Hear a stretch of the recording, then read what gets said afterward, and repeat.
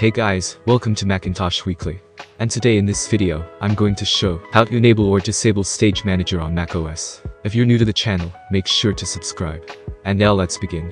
To enable the Stage Manager, click on the Control Center and then click on the Stage Manager and then from the Stage Manager menu, click on Turn on Stage Manager and you're done.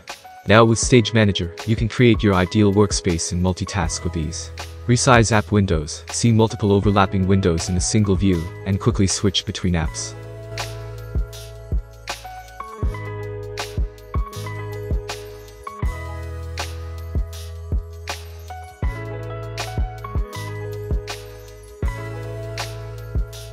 To disable the Stage Manager, click on the Control Center and then click on Stage Manager and the Stage Manager will be disabled. So that was in hope it was useful. Consider like for the video, subscribe to the channel, and if you have any questions, just comment down below. Thanks for watching and have a great day ahead.